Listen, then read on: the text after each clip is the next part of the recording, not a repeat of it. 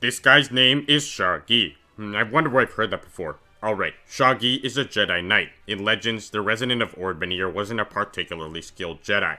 And it's amazing that he ever passed the Jedi trials and advanced from a Padawan to a fully fledged Jedi Knight in the first place. Anyway, Mr. Sha'a Gi was a Jedi Knight and shouldn't have died that easily. After surviving an orbital mine bombardment, he and many other Jedi crashed on the planet Hypori, where Grievous maintained a separatist base. Following the assassination of Sha'a Gi's master, the cyborg warlord surrounded the vast wreckage where the Jedi survivors were hiding, encouraging them to come out of hiding like the cowards they were, so he could kill them in cold blood. Sha'a Gi falls victim to Grievous's intimidation techniques. Full of terror and despair, he rushes forth from the wrecked crash site into open land outside. General Grievous leaps onto the Jedi's head, crushing and quickly murdering him. This is a terrific example of a Jedi dying far too soon.